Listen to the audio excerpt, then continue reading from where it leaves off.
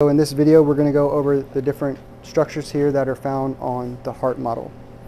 So if you look here at the top, you have the left and the right brachiocephalic vein.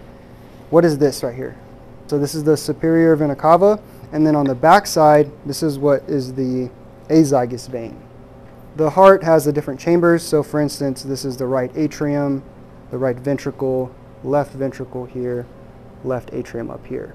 These structures that are here, so number 2, so this one and then this one, both of these are auricles.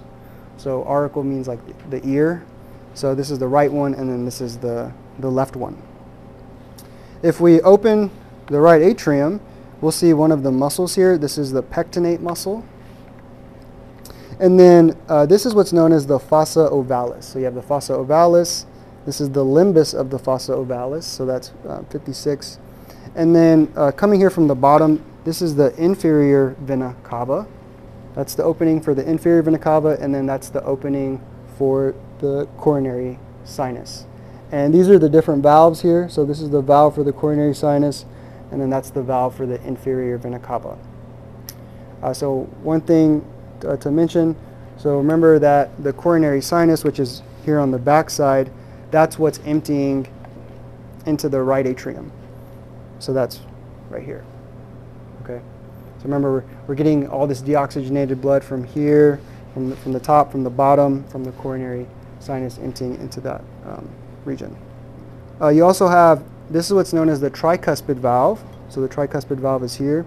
And then the heartstrings, that's what's known as the chordae tendineae.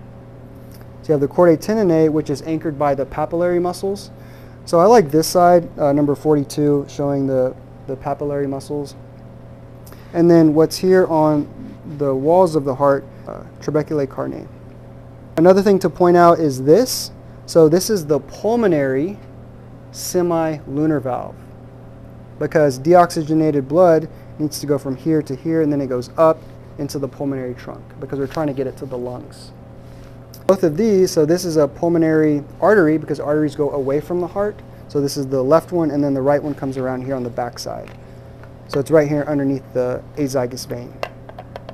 So then once the blood goes to the lungs, it gets oxygenated, and so that's why this number 8, these are the pulmonary veins. They are red because it's oxygenated. It kind of throws people off, because when we think of veins in the human body, they're typically shown as blue, and then arteries are shown as red, but it's inverted in this case because the blood has to get oxygenated. We've gone over some of the venous system. So now, once the blood gets back dumped into the heart, you then have the right atrium here, or sorry, the left atrium here, and then this is the mitral or the bicuspid valve, and then this is the ventricle, and then you have the aortic semilunar valve. You can see it right here. So then once the oxygenated blood has to go up, and so that's when it goes through the ascending aorta, which is here. So you have ascending aorta, and then this is the aortic arch, and then this is BCS. So you have the brachiocephalic trunk, this is the left common carotid, and then this is the left subclavian. Coming on the back side, this is the descending aorta, and then this is the esophagus. So you always remember that the esophagus is behind the trachea. So the trachea is here, that's what is going to, and then the branches, the bronchi, that's what goes into the lungs. Next thing is to go over some of the coronary arteries.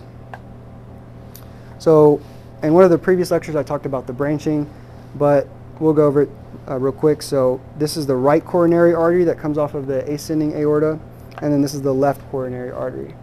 So both of them are branching from there, because the heart needs its own blood supply. So then if you follow the coronary artery around, the right one, this is where you'll find the marginal artery. So the marginal is there, and then from the left coronary artery, what branches is this one, which is the left anterior descending artery, or they call it the anterior interventricular. So then the one that wraps around this way, we call this the circumflex. So the circumflex goes all the way around here onto the backside. And then that's the posterior interventricular artery. So then some of the venous system. So we have to drain the blood from the heart.